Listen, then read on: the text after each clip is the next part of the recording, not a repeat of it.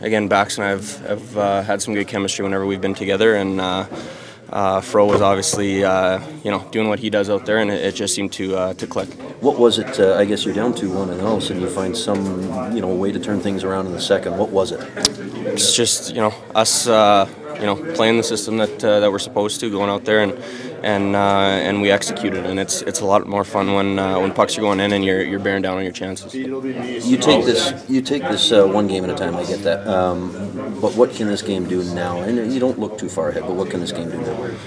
Well, it gives us a good feeling going on a huge road trip, and again, if we don't take advantage of it and we come out flat in California, then it kind of wastes it. But again, you can't afford to be giving up any points, and those are two big ones for us. Thank you.